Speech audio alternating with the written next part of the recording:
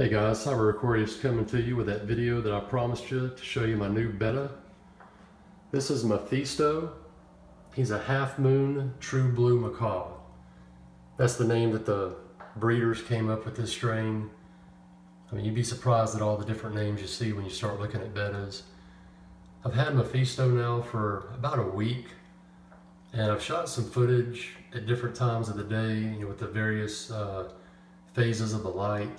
Sunrise, sunset, feeding time, just kind of give you an idea of his personality and how he looks under different lighting conditions. But I got this off of eBay. Got him off of eBay from Betta USA, and I had a really hard time deciding on which type of a betta to get. I was originally thinking about a plakat betta, but I ended up just getting this one, or him. So stop referring to it as an object. It's a little living soul that has already captured a place in my heart, and he's doing magnificent. Loves his tank. Well, the tank's still settling in, getting a little bit of algae issues, and that's just from not knowing the settings on this light, what to set it at.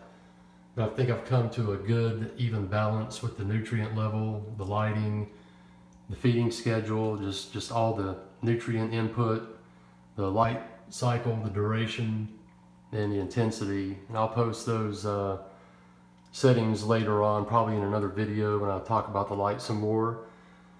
But let's go ahead and take a look at some of the clips of Maphiesto throughout the day. I hope you guys enjoy. Here it is feeding time, and Maphiesto knows exactly where to go. I always feed him at the same spot every day so that he can quickly locate the food.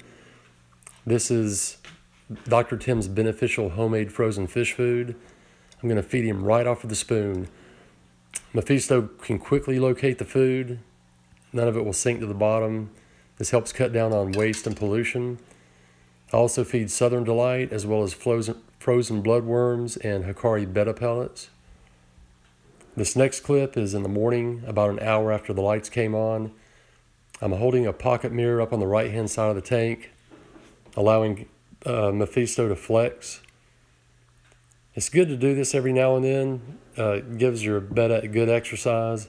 It doesn't stress him out as long as you don't do it too often. And not to mention, it's fun watching him do this, and he's really beautiful when he flexes.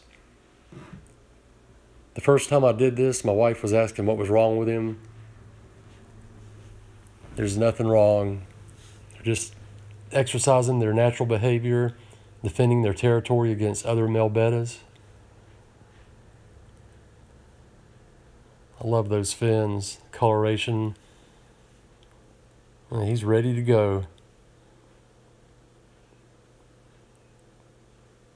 This last clip here is about 30 minutes before the lights go out, and Maphiesto knows that it's time to go to bed, so he's kind of winding down for the day. He'll either sleep on top of the bulbitis attached to the driftwood there, or up on the moss ledge at the return. Well guys, that's it. Thanks for watching.